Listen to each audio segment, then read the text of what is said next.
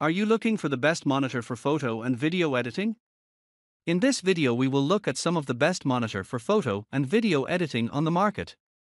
Before we get started with our video, we have included links in the description, so make sure you check those out to see which one is in your budget range. Number 1. Dell U3223QE.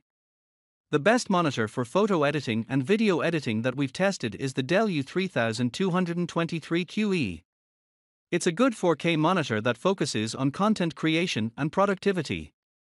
It has a dedicated sRGB mode that limits the colors to the standard sRGB space used in most web content, resulting in remarkable color accuracy, meaning you won't have to get it calibrated unless you need perfect colors.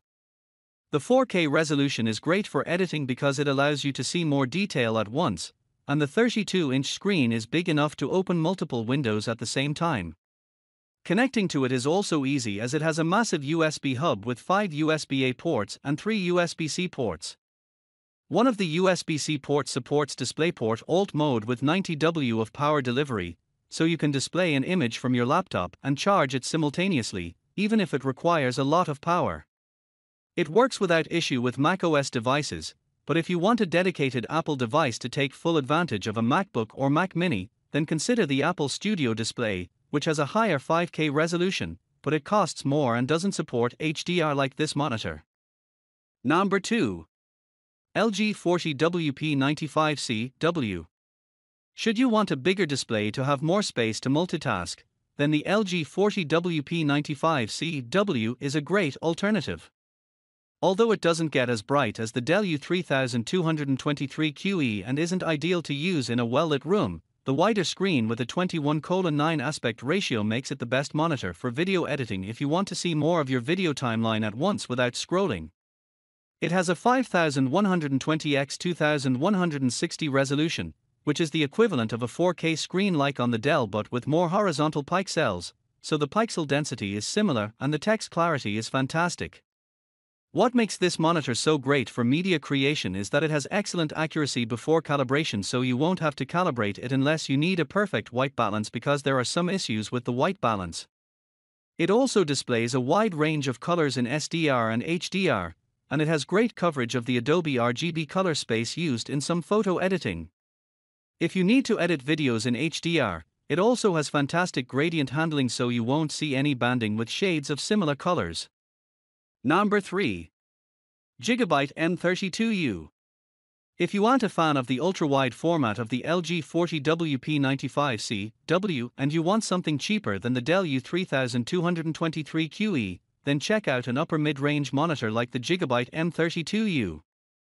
It has the same 32-inch 4K screen as the Dell, but it isn't as good for content creators because it has a smaller USB hub with fewer features. While it has one USB-C input that supports DisplayPort Alt mode, it only has 15 W of power delivery, and not 90 W like on the Dell, so although it can keep your laptop's battery going while you're using it, it isn't powerful enough to continuously charge it.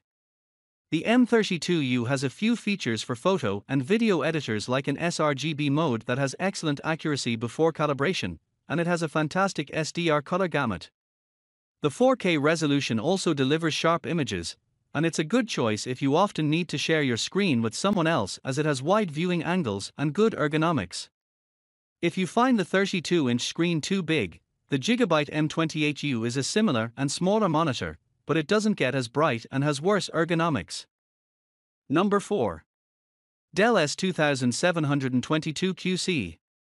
If you want something cheaper or find that the Gigabyte M32U is too big, then the Dell S2722QC is the best monitor for photo editing and video editing in the mid-range category.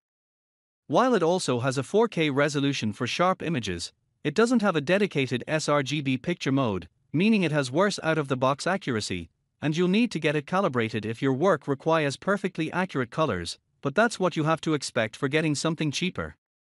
That said, the accuracy is still decent without any calibration.